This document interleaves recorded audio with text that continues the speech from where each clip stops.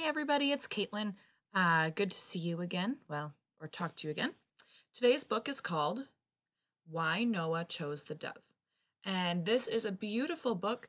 And it's a lot of fun to talk about the story of Noah a little bit.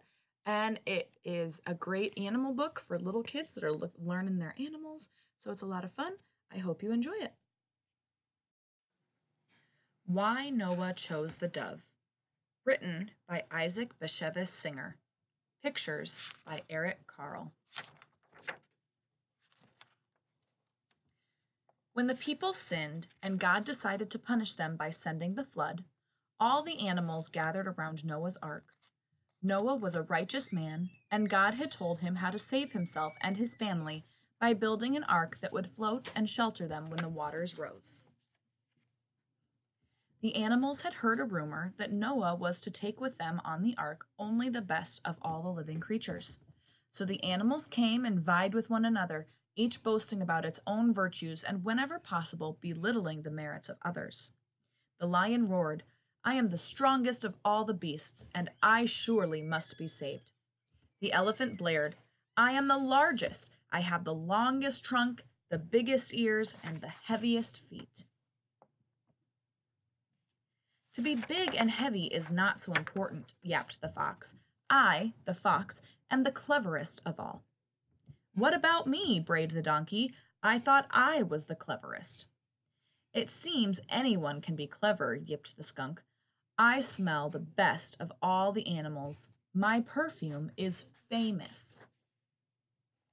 "All of you scramble over the earth, but I'm the only one that can climb trees," shrieked the monkey. "The only one?" growled the bear. "What do you think I do?" "And how about me?" chattered the squirrel indignantly. "I belong to the tiger family," purred the cat. "I'm a cousin of the elephant," squeaked the mouse.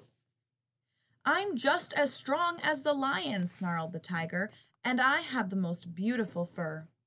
"My spots are more admired than your stripes," the leopard spat back. "I am the man's closest friend," yelped the dog. "You're no friend. You're just a fawning flatterer," bayed the wolf. "I am proud. I'm a lone wolf and flatter no one." "Bah!" blatted the sheep. "That's why you're always hungry. Give nothing, get nothing. I give my wool, and he takes care of me." "But you give man wool, but I give him sweet honey," droned the bee. "Besides, I have venom to protect me from my enemies." "What is your venom compared with mine?" rattled the snake. "And I am closer to Mother Earth than any of you." "Not as close as I am," protested the earthworm, sticking its head out of the ground. "I lay eggs," clucked the hen. "I give milk," mooed the cow. "I help man plow the earth," bellowed the ox. "I carry man," neighed the horse, "and I have the largest eyes of all of you." "You have the largest eyes, but you only have two, while I have many," the housefly buzzed right into the horse's ear. "Compared with me, you're all midgets." The giraffe's words came from a distance as he nibbled the leaves off the top of a tree. "I'm almost as tall as you are," chortled the camel, "and I can travel in the desert for days without food or water." "You two are tall, but I'm fat," snorted the hippopotamus, "and I'm pretty sure that my mouth is bigger than anybody's." "Don't be so sure," snapped the crocodile and yawned. "I can speak like a human," squawked the parrot. "You don't really speak, you just imitate," the rooster crowed. "I know only one word, cock-a-doodle-doo, but it is my own." "I see with my ears. I fly by hearing," piped the bat. "I sing with my wing," chirped the cricket. There were many more creatures who were eager to praise themselves, but Noah had noticed that the dove was perched alone on a branch and did not try to speak or compete with the other animals. "Why are you silent?" Noah asked the dove.